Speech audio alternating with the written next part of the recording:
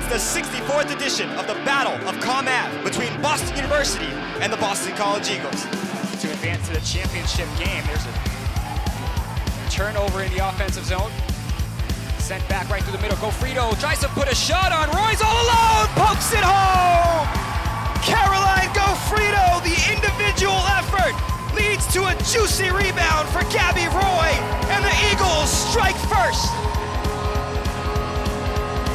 A rush to kind of restart here for the Terriers. Nearest gets an angle. Nearest tries to fire a shot. Saved there by Levy. Closes the pads and makes sure there's no rebound. The captain, Donnelly, on the far side. Gets in on the circle. Look for the one-time pass. Saved there by Levy. Has to extend. No Terriers there to pick up the rebound. Abigail Levy. Dropped off for Crowley Cahill. Send it around the boards. Bilka looking for the pass in front. Now Brown couldn't sell it, but has the puck right back. It's shot. Score! Oh, guess who? Abby Newhook puts on the show and makes it 2-0.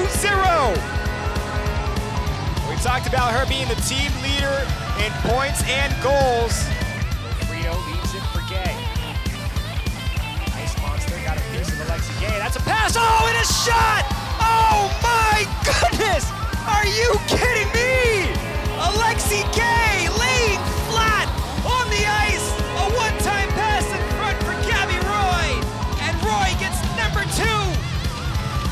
Here with 2 seconds, but it hits off the official. And that does it here from Chestnut Hill.